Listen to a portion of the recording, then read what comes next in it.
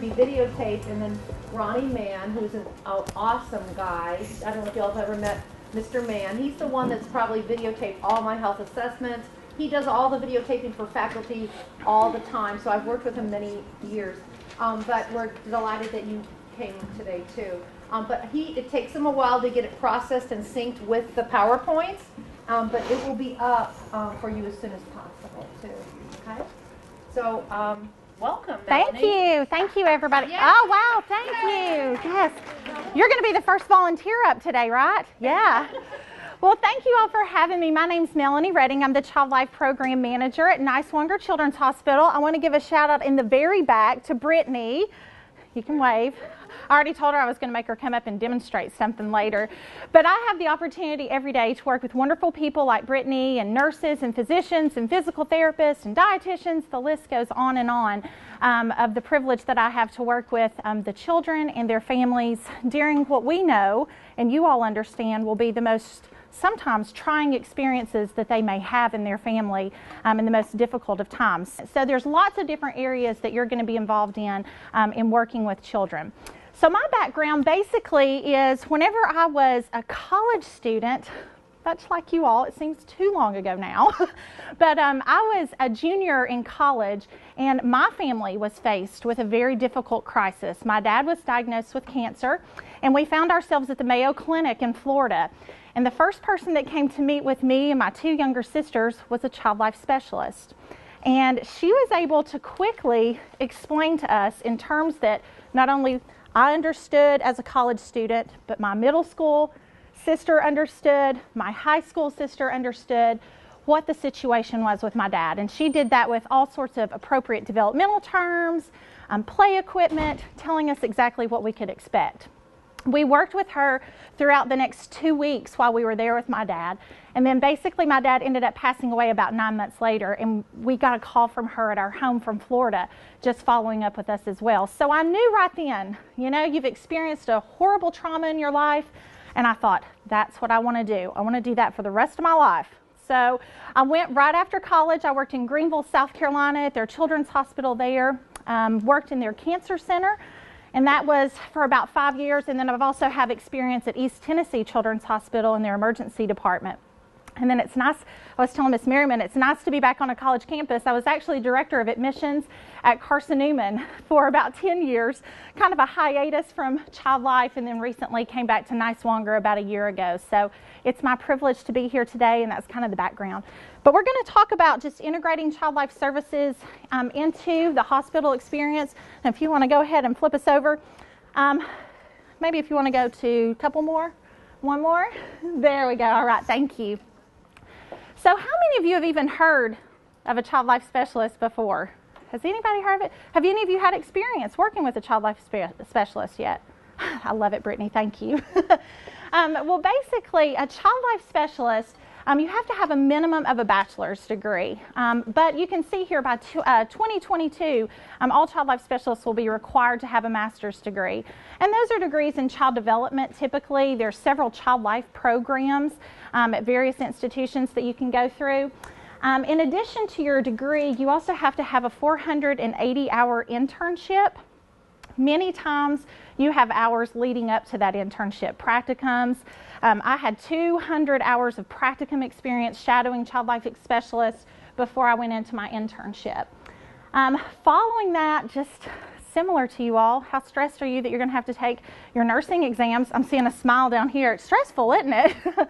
Same thing is true in child life. We have a certification exam, and I was stressing out about a year ago when I had to sit back down and take it again. So some people at work were really praying that I was passing it that day.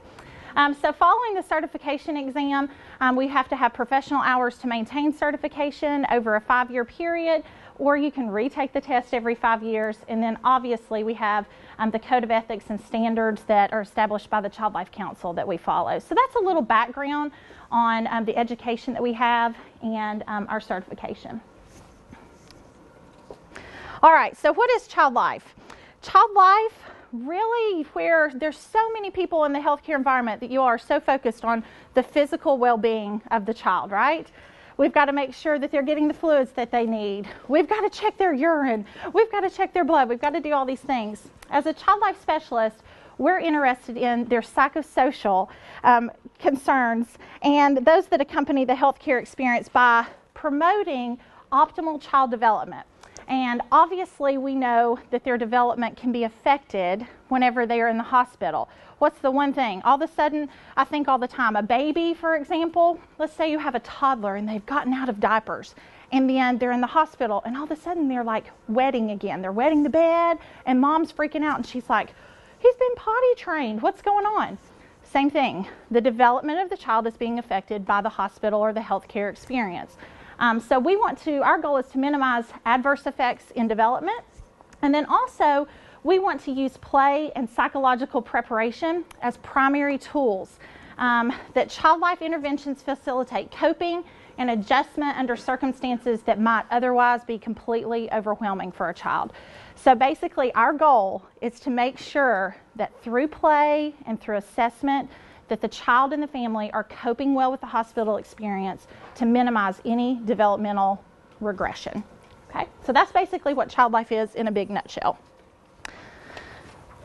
We're going to explore the basics of child life, and the first thing that we always have to explore is play. That's what so many people, child life started back years and years ago with a lady named Emma Plank.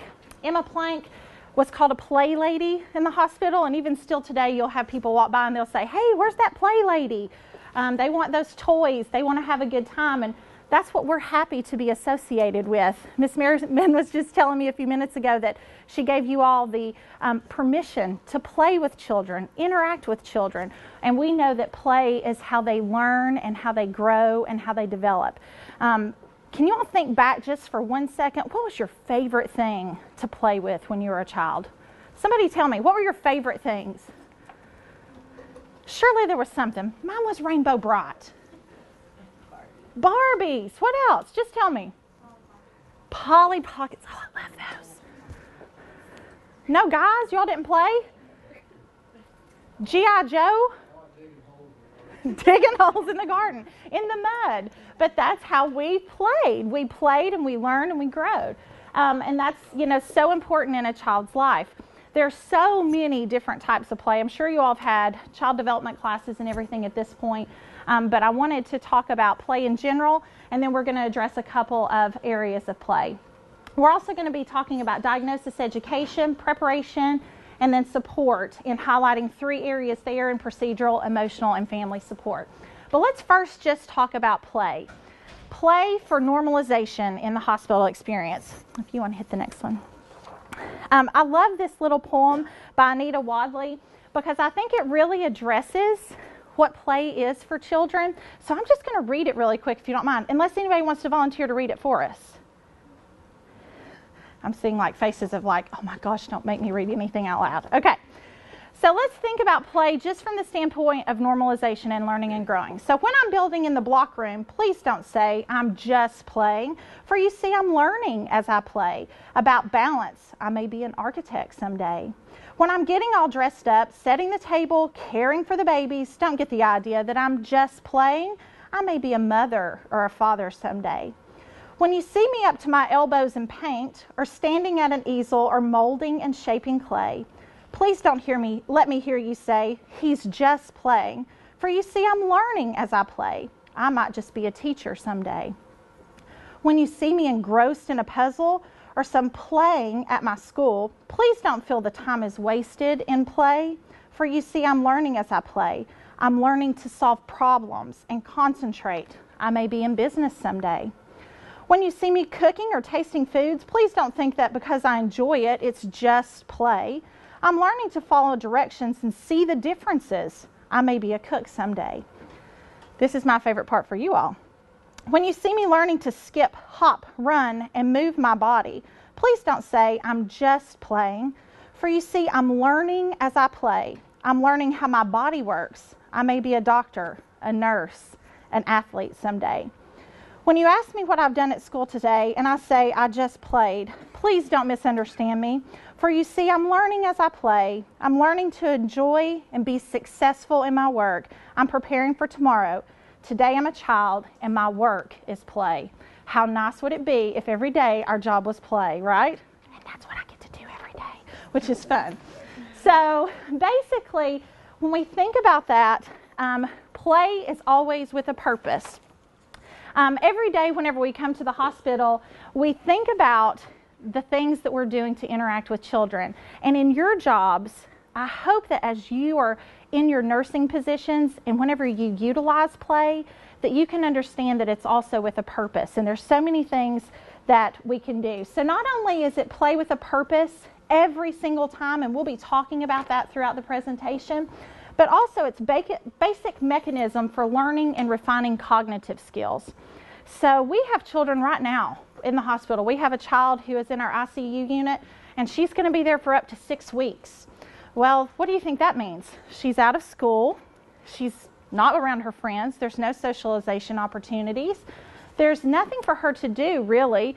And it's a horrible thing for her, right, to be stuck in a room.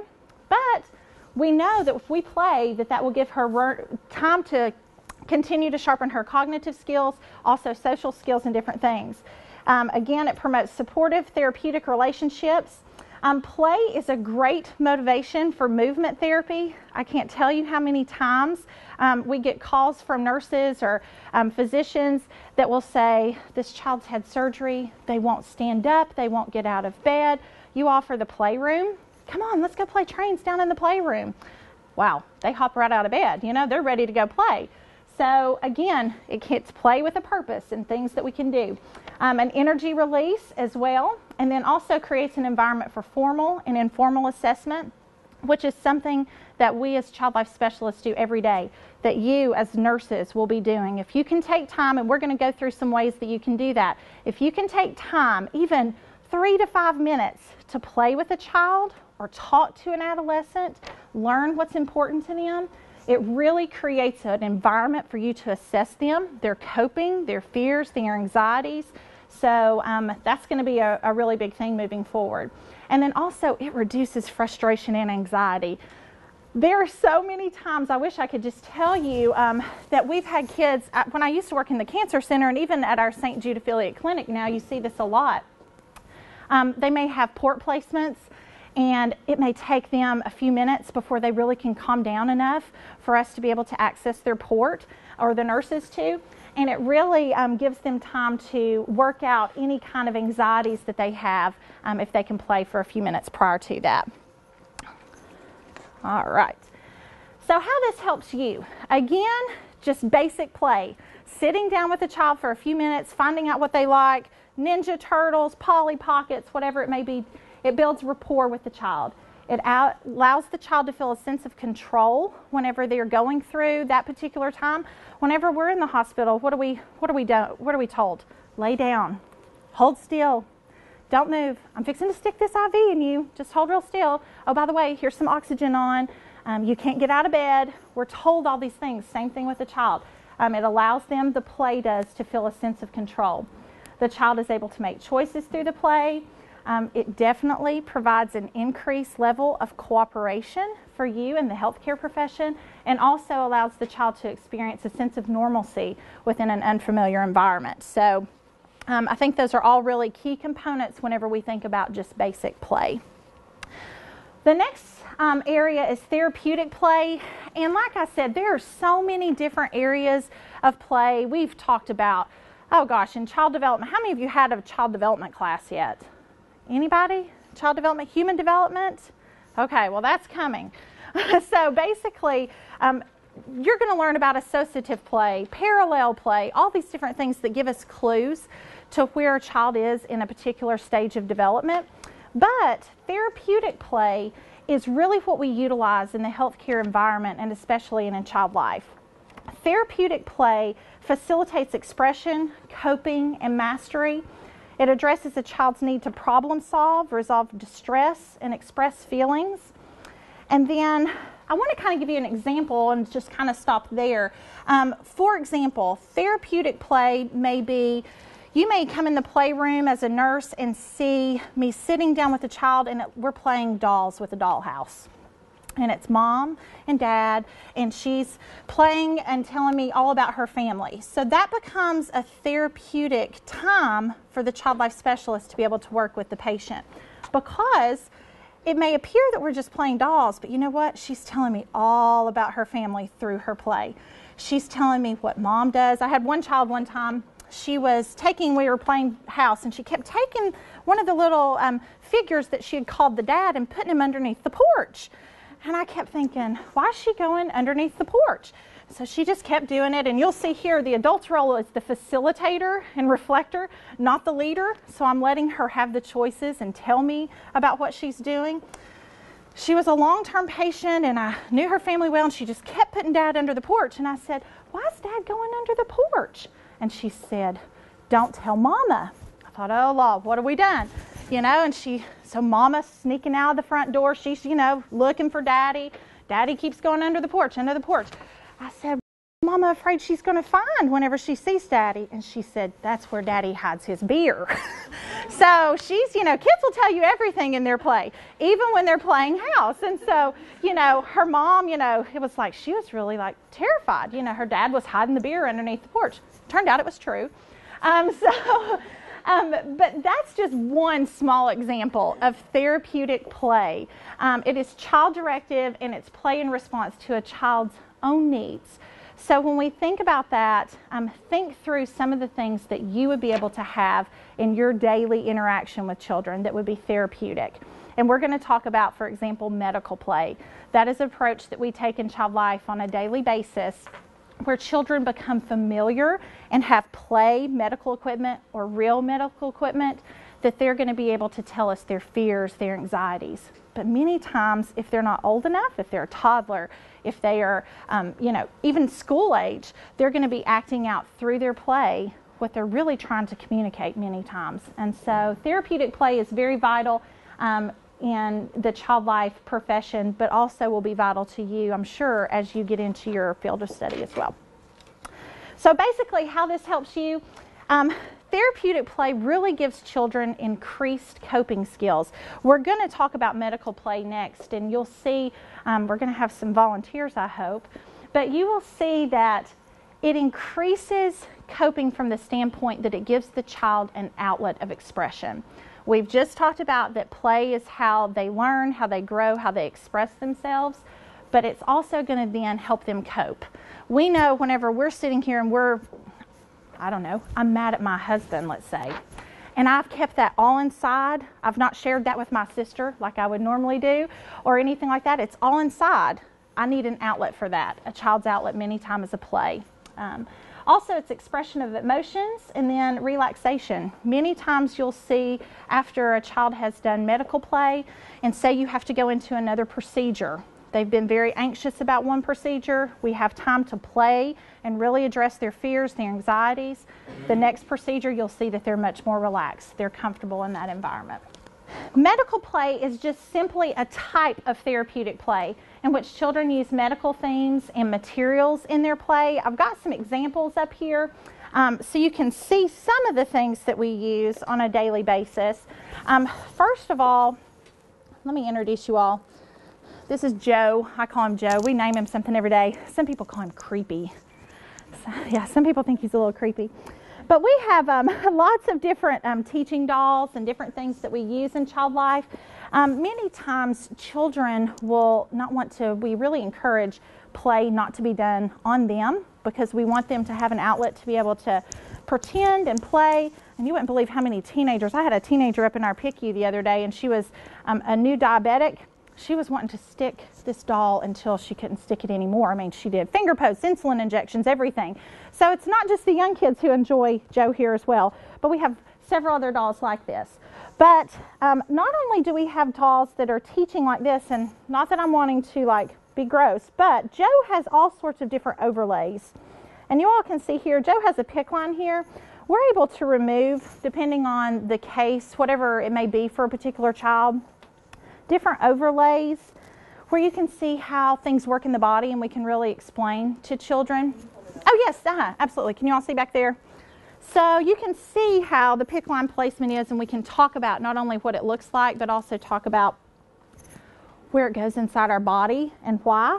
So we have ports, G-tubes, all sorts of different things that we can use to explain with children. So this is just one example of a tool that we might use during medical play.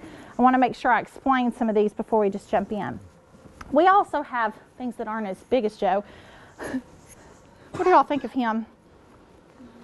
Her? Whoever she may be. These are blank cloth dolls, and we have all sorts of different volunteers who make these.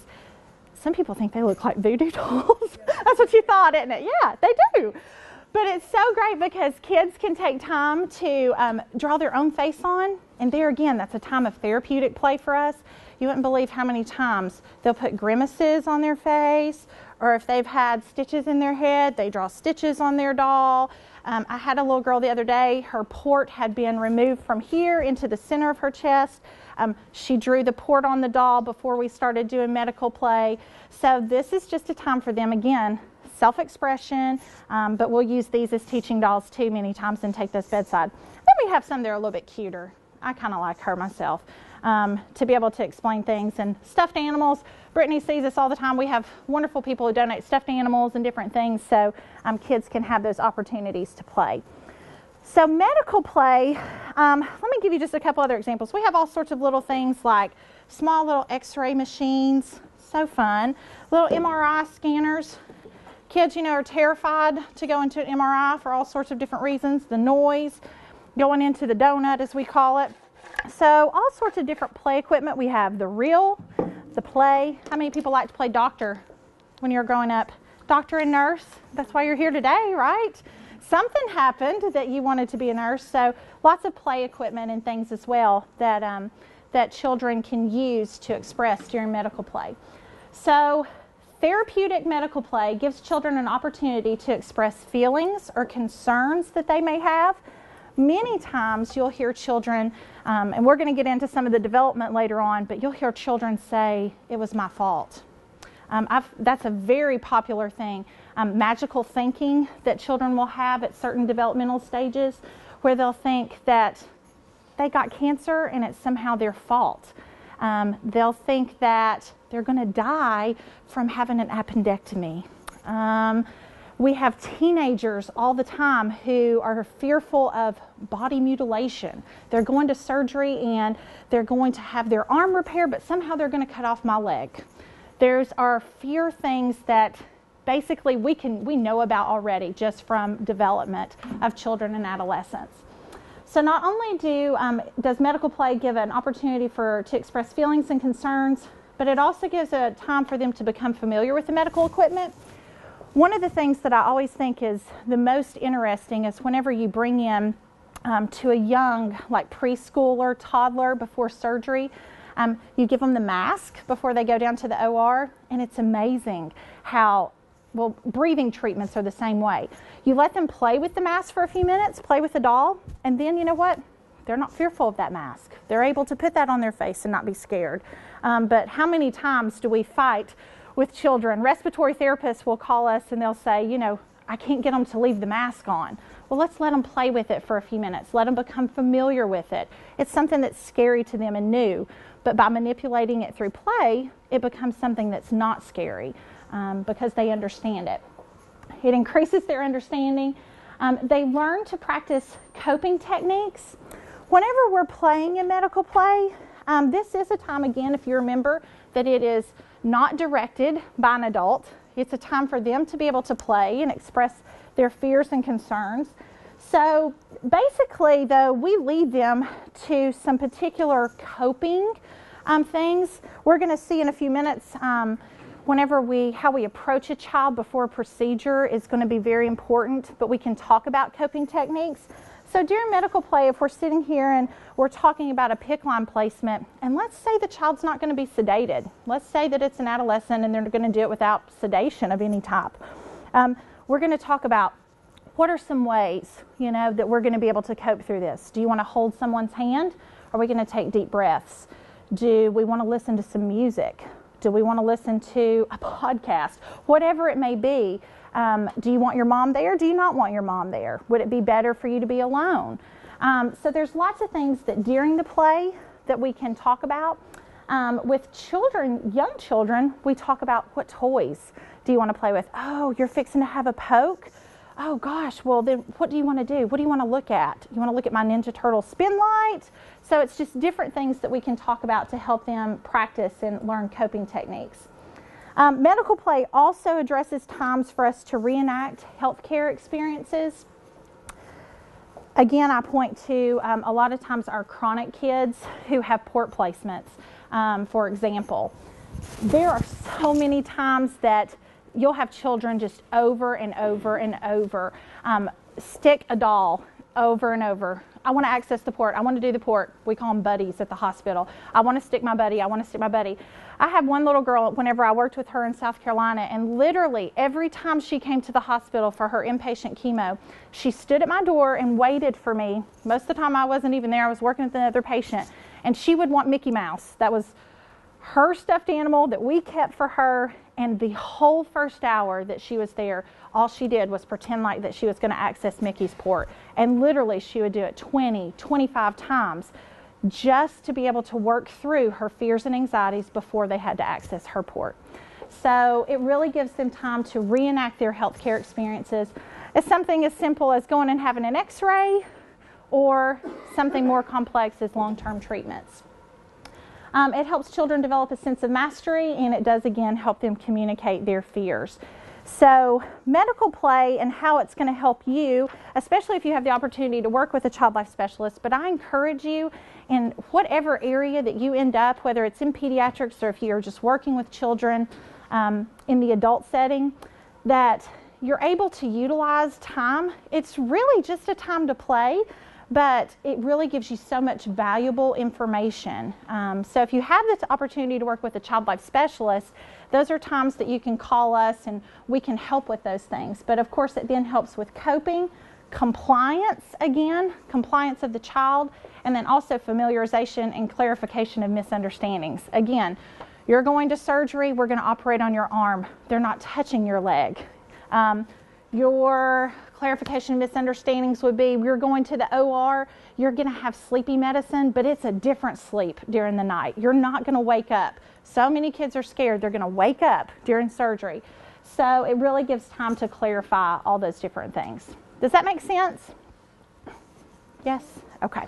All right. Before we go any further, I need some volunteers. If you are going to be her nurse and you're going to go in and give her the opportunity for medical play, just a therapeutic approach. And let's just kind of set it up for you.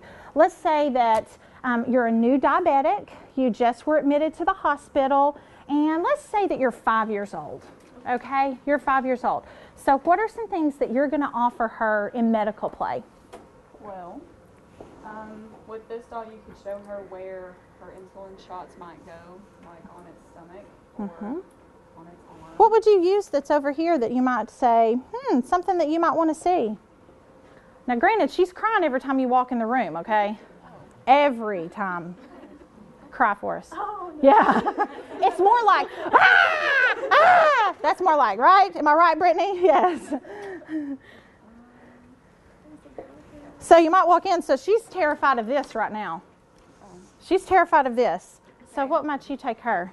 I could take her, the little one, and let her play Yes. with it and see if she wants to And how would you do look that? at it. And Yeah, we don't want her just to look at it. We want her to play with it, right? Come on, Sarah. We want you here. Put on yours. okay, well, you can put these parts in your ears, Yes. and then you can listen to the doll's heart. Oh. And then once you've listened to the doll's heart, maybe I can listen to yours. Yeah, so, I hear your heart beating. What's your name? Actually, Susie. Hi, Susie. So, is this going to hurt? Is this going to hurt Susie at all? You hear Susie coughing? You're playing, right? Yeah? So, as she starts playing more, need to play more, but as she's playing more and getting some opportunities to understand what's going to happen, then you're going to be able to swoop in and you're going to be able to listen to her heart. Yeah, so I've listened to, you might want to listen then to Susie's heart. May I hear Susie? And you're listening to Susie, and now may I listen to you? Okay. And so it really gives them a way to be able to reenact those things and to express fears and anxieties. Does that help any? Yeah. A little bit? Okay, that's a very simple example.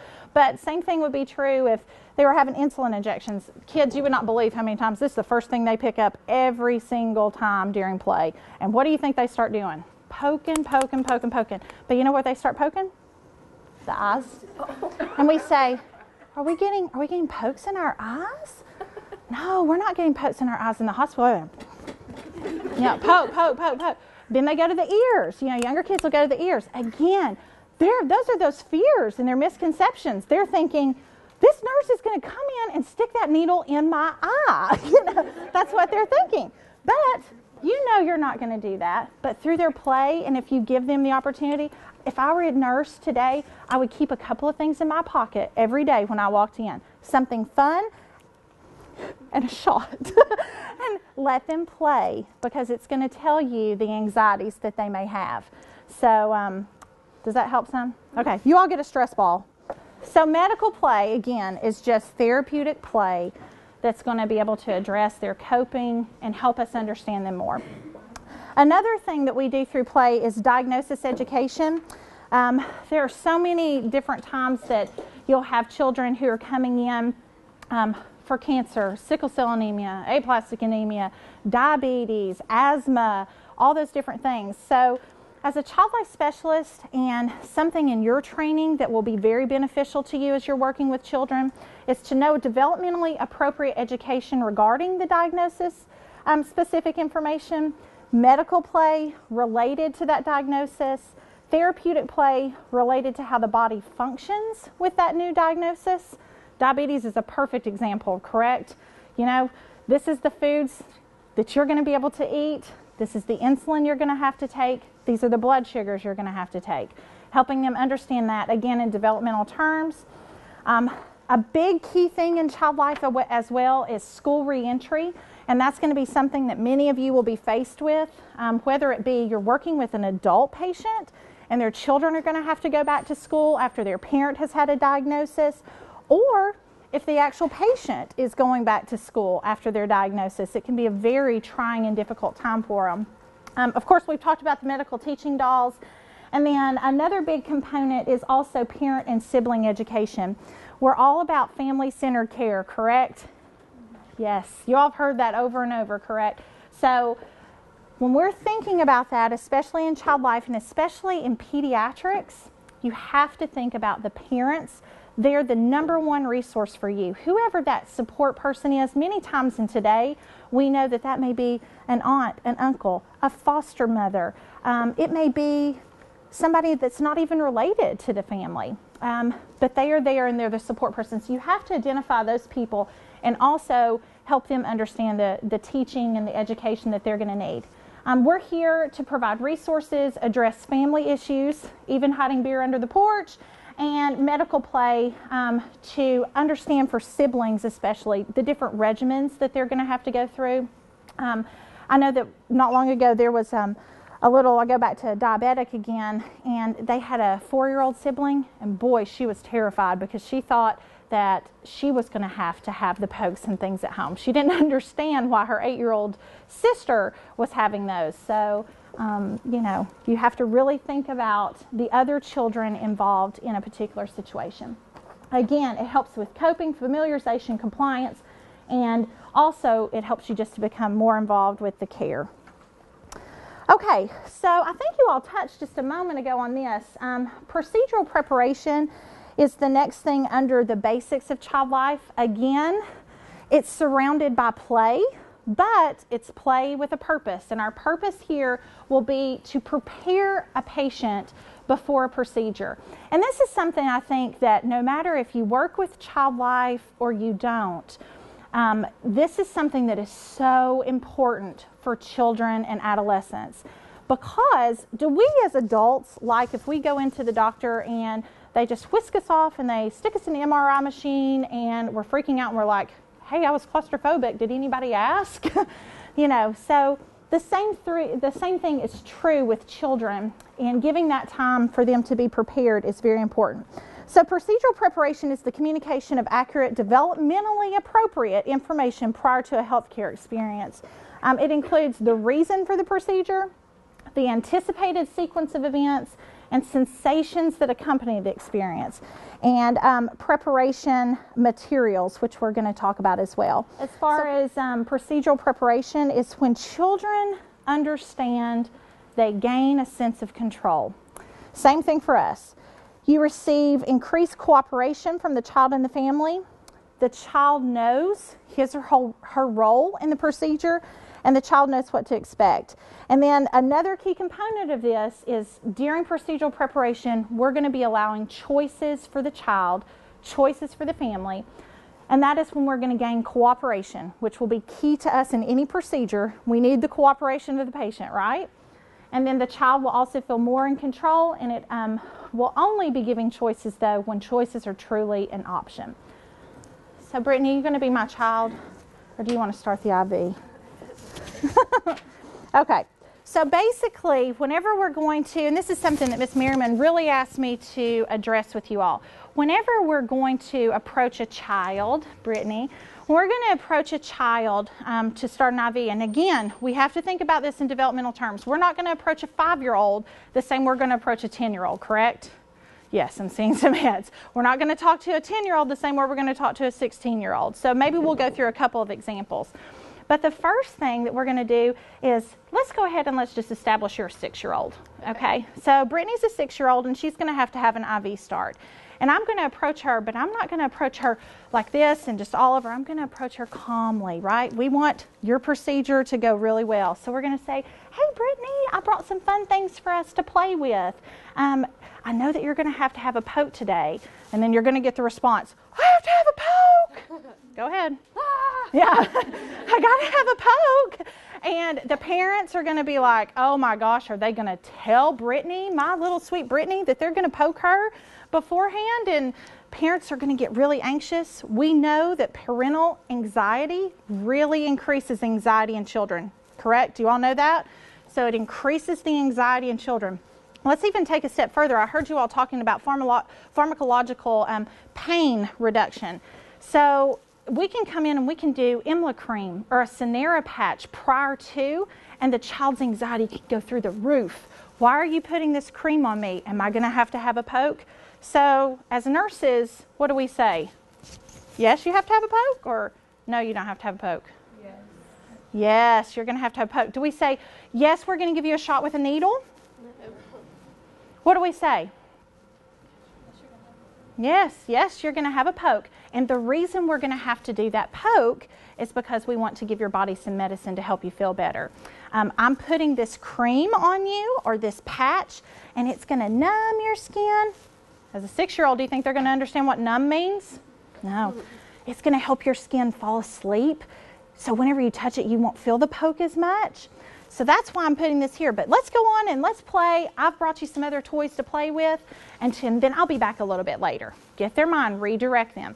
So then we come back and it's, I got to have a poke. Literally. So we want to explain to them, though. Say, Brittany, I'm here, though, to explain to you. I brought some of my fun play stuff, and so it's not going to be so scary. I want to show you what's going to happen. Do you want to play? Yes. Oh, of course she does. So then what we're going to do is, many times, depending on your assessment, remember, you've assessed the child because you've played with them at some point when you've met them, right? You've pulled out bubbles out of your pocket. You've talked to them about the things that they like to do. So you already know if they're anxious or they're not anxious, correct? Can you pretty much tell? Oh, yeah. Yes, you can tell. Are they anxious or are they not anxious? Where are they at?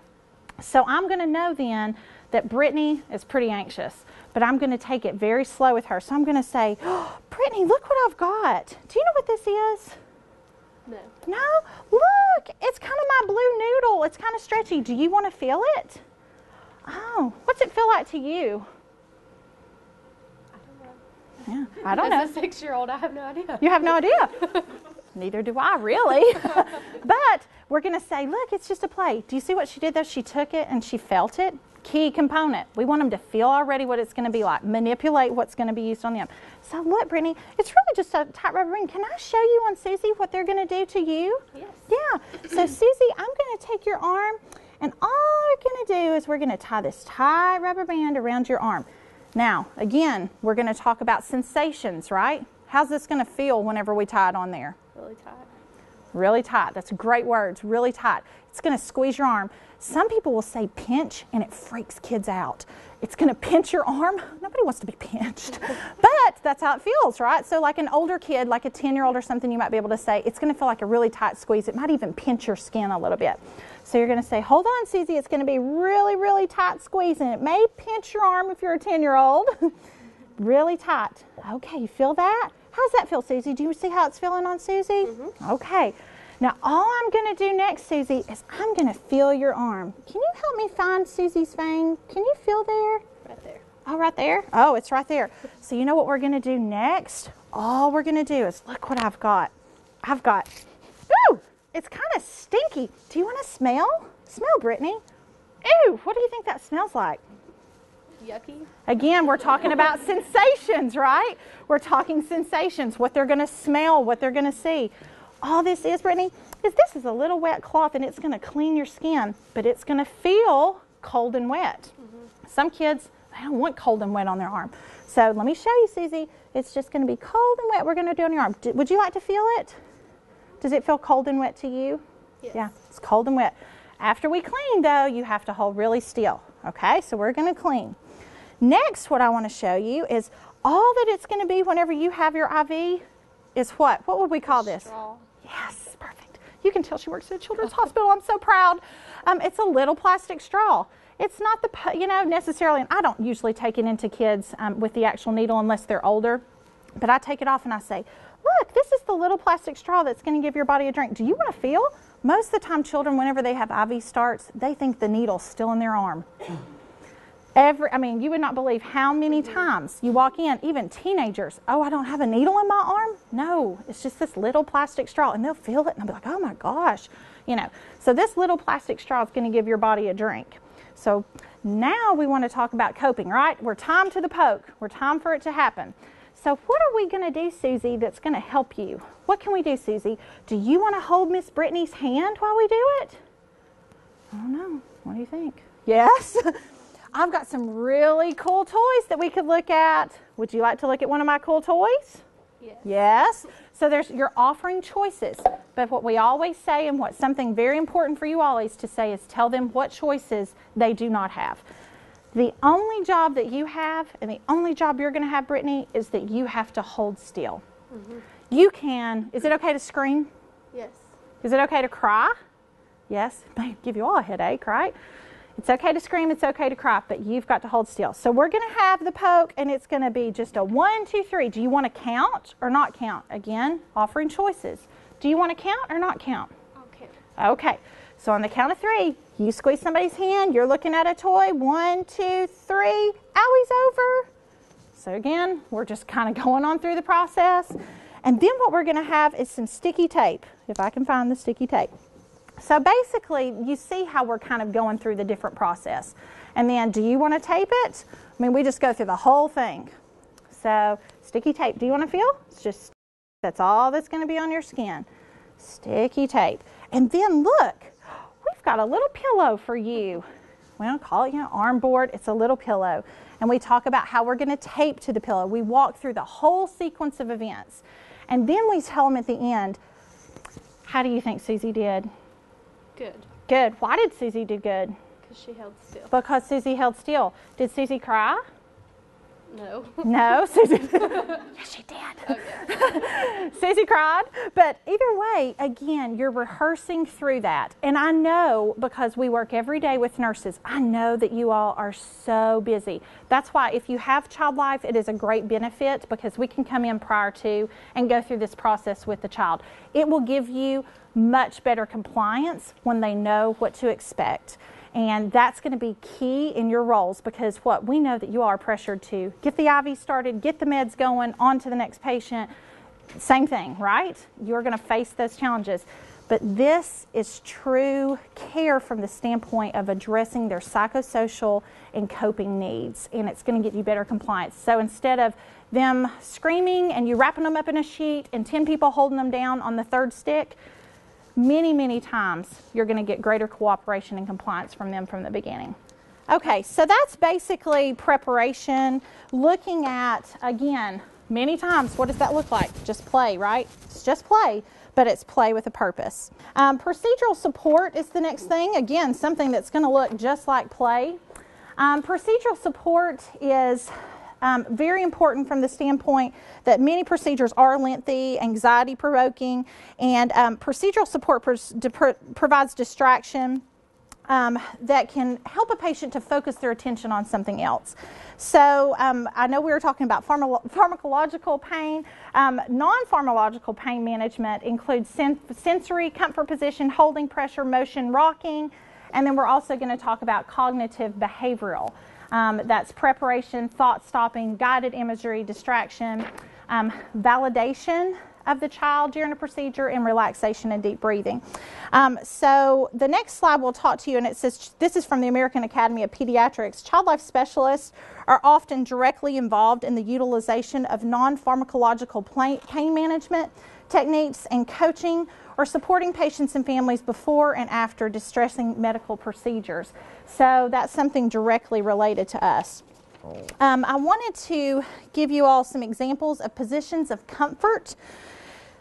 This is something, again, that will gain much better compliance out of your pediatric patients if you're able to utilize positions of comfort. Even today, I was working with a PICU nurse last week, and I asked her, I said, would you like to utilize a position of comfort? And she didn't know what I was talking about. This is something that Child Life strongly advocates for, because positions of comfort allow for good control for you during procedure while still allowing the child to receive comfort from their parent, okay? And I'm going to give you some pictures and examples of this. It helps the parent and child feel more at ease and in control. And then some positions, I mean, I don't know about you all, if I'm going to be poked, I don't want to be laying back and having people hold me down. I want to be able to sit up. I want to see what's going on. I want to have the choice if I watch or I don't watch. And again, this positions of comfort will give us that. So let's go a little bit deeper into it. Some of the advantages are fewer healthcare members are needed, especially in pediatrics. I think the first thing that a lot of people think is, let's have 5 people come in to start this IV because we know that this child is going to be a problem. Yes and no. There are going to be times that a position of comfort, no matter what preparation you've done, no matter what distraction we have, the child's still not going to comply and it's going to be too much for them. But there are so many times that children are able to do things if we give them a sense of control, just as what we would like. I'm reminded of a child I worked with in the pediatric ED a few weeks ago, and he had an abscess literally on like the inside of his leg, kind of really high up. It was in a vulnerable position for him. He was 9 years old, and the nurses had went in and they had basically held him down trying to clean the area around his leg. They called us because he literally was coming off the bed, and at the point that we got involved, he was hiding underneath a chair in one of the pediatric emergency rooms. So we got called down, and I had a chance to talk to him for a few minutes, and of course he was terrified. Who wouldn't be? But I got him to get up on the bed, and we started playing and doing some different things. And then before long, after we had built a rapport, we were playing Legos for probably 20 minutes. We built a rapport, and you know what? We started talking about the nurses are going to have to clean your leg. So let's think about some ways that'll be helpful for you. And he decided to do a position of comfort. He wanted his mom to sit behind him and give him a bear hug so he could be stable, more stable for the nurses. And then at the same time, he decided that he wanted to look at something that would distract him. So he was in a position of comfort. He didn't feel like he had to be laid down. He chose not to be held down, said that he could hold still if given the chance, he would hold still. And everybody was in shock. They came in, they even sutured his leg after they had drained the abscess. And he sat there the whole time. Now, he screamed and he cried, but he held still because he had the control and he was in a position and in a situation that he felt like he was in more control of. So it's a good example of this. So not only are the fewer healthcare team members needed, we were down to 2 nurses in the room instead of 5 after that. There was greater immobility of the child. There's close physical contact with the caregiver. The caregiver has an active role and can support the child in a positive way. The mom was telling him the whole time during that procedure, "You're doing great." I was there telling him, "Oh, you're doing such a good job holding still. This is how much longer we've got. Keep holding still. You're doing great." And then, of course, it creates a sense of control for the child as well. Again, some highlights before we go into the examples. Children may still cry. Many times they will still cry. But they tend to display less stress. And you will be able to tell the difference very quickly whenever you're working with the children. A position of comfort can be initiated as soon as a child has received trunk control and head control, so around 3 to 5 months, which is great.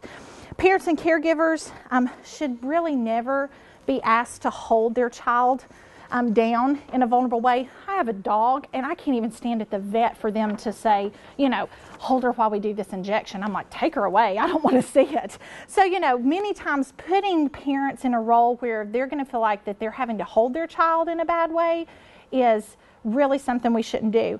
But giving them in a position of comfort to where they're comforting their child gives them a role. Also, parents and caregivers can lie next to a child on the bed, which really works really well, which procedures that require the supine position. Complement parents, again, family-centered care, we're including the parents in the procedure. And then positions can always be adapted to meet the needs for each procedure. So I've got some pictures, and I'll show you all with the doll as well. Some different things that you all can do, and this is so practical, it's almost like, duh, why didn't we think about this? But it really, really helps. So where did Joe go? So for an IV blood draw, for example, many times I wish I could I'm going to have to sit. Is that okay? So you may have your child sitting here, right? You're not making them lie down on the bed or anything. I'll do like this.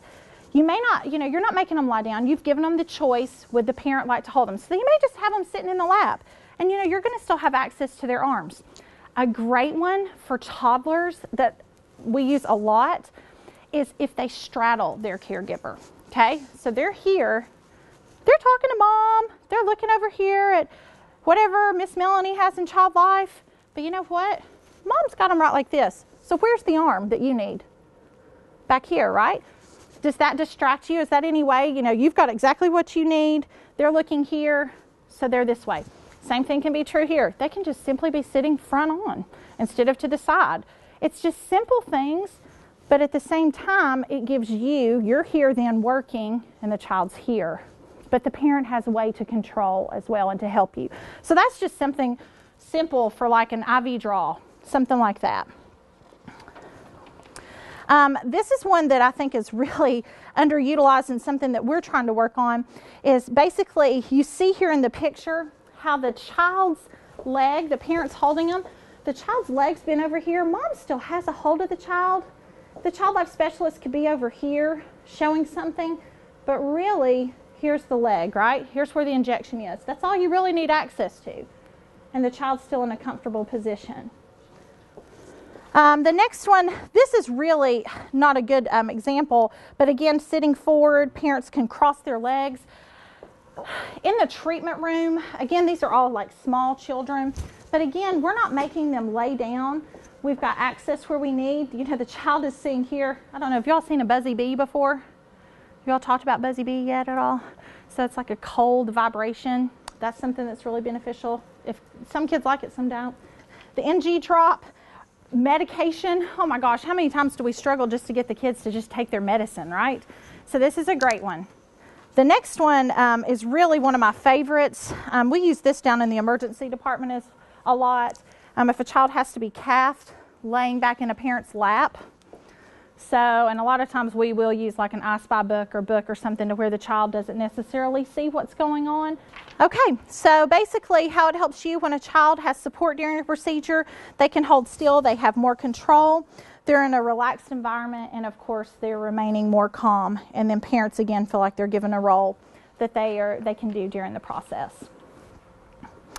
All right, so distraction during procedures, if we've got them in a position of comfort, a position that's not lying down or a position that they're uncomfortable in, distraction and planned alternative focus can be very beneficial. I wanted to just put a slide in here, some items useful for distraction. We won't go over this in detail, but you'll be able to see this. Bubbles are so effective. I encourage you as nurses just to keep a bottle of bubbles in your pocket.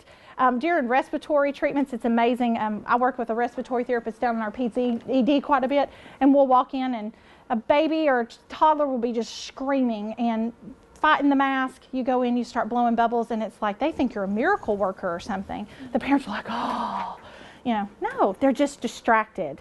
They're focused on something else, very similar to what we would do. Using interventions effectively, we want to always give parents and patients clear instructions. We want to rationalize and describe techniques as being helpful or less threatening. Again, kind of going back to what you pointed out, Ms. Merriman, in the picture, we're going to put our hand here to help you remember to hold still. We're not going to hold you down. We're going to help you remember. Involving parents and including them in what's happening, the goal is always to decrease the anxiety of the parent as much as it is to decrease the anxiety of the child. The parent comes down, the child will come down with them. The parent goes up in anxiety, the child's going to go with them. I know that you all are talking about these, but this is just additional pain management. I encourage you. Parents absolutely love whenever nurses pay attention to the pain that their children may be experiencing. So cold spray, sucrose water, sweeties, whatever you may call it, numbing agents such as Emla cream, Sonera patches, heat and cold. Buzzy bees, a prime example of that, vibration and cold, and then soothing items. I encourage always have pacifiers there whenever you're doing procedures on your babies if they want to suck a pacifier. Items that are important to children, they bring them to the hospital, their bear that they've had since they were age 2 or whatever it may be, having items with them, but soothing items especially, pacifiers and things like that. We've been over play, diagnosis, education, procedural, preparation, support. The only other basics of child life is emotional support that we really want to highlight, and family support. Emotional support really gives time for patients to be able to discuss previous hospital experiences. We all have them. I talk to adults all the time, parents who will say, the reason I'm so upset for my child to have an IV is I had a horrible experience myself. It hurts.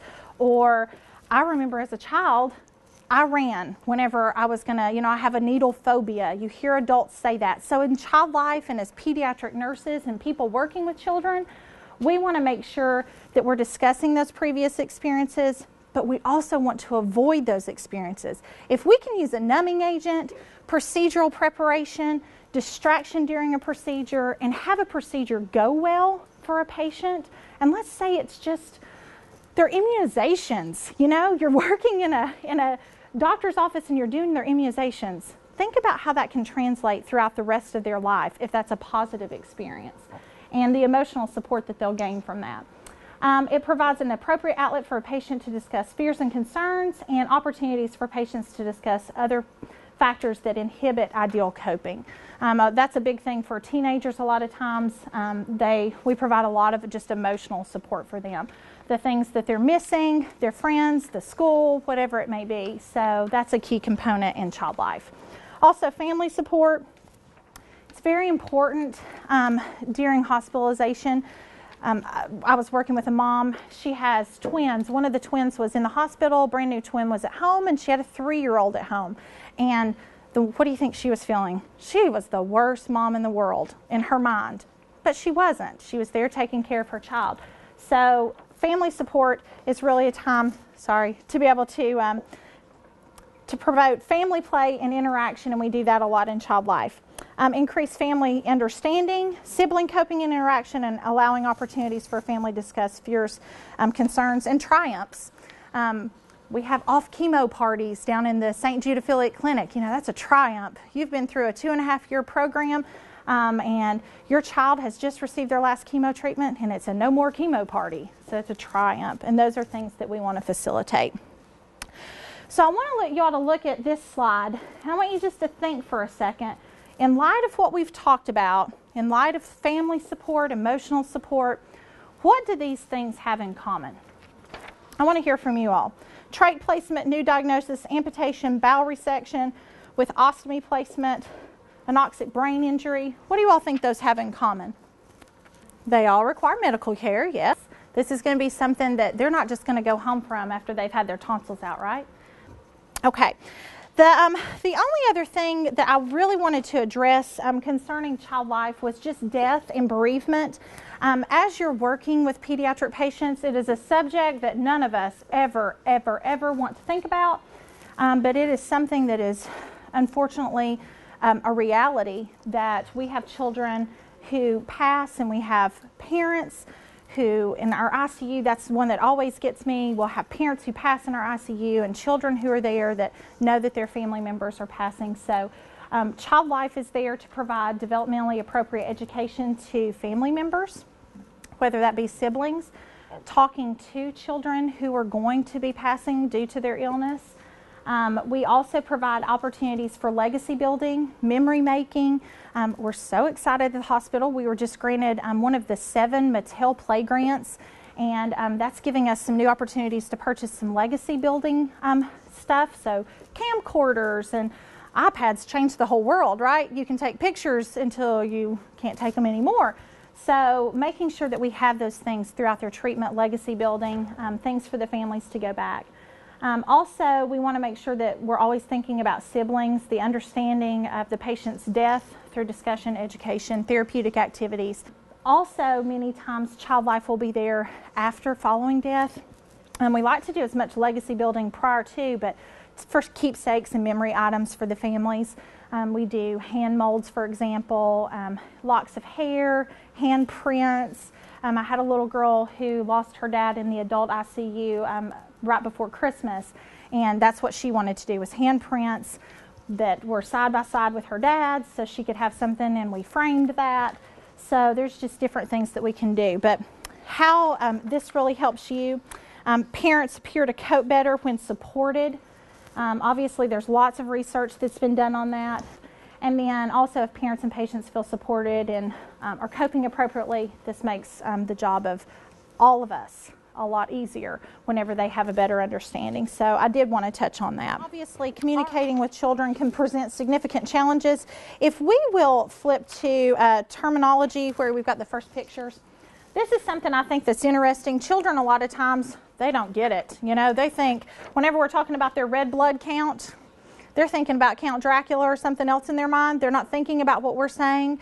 Same thing whenever we tell a tumor, this is my favorite. This really happened when I was at a cancer center. We said, the tumor's benign. What do you mean benign?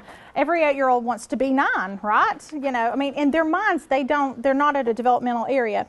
The next one, for example, a CAT scan. We have to think about what children are thinking. Why would you scan a cat? They don't know what a CAT scan is. A stool sample. What's a stool in their mind? It's not what you're thinking. It's a stool sample. Why would they want a stool? So I think that, as we're communicating with parents, they're going to know these things, but children aren't. How do you handle a situation when a parent disagrees with another parent about their child's care? Oh boy, that's always a fun one.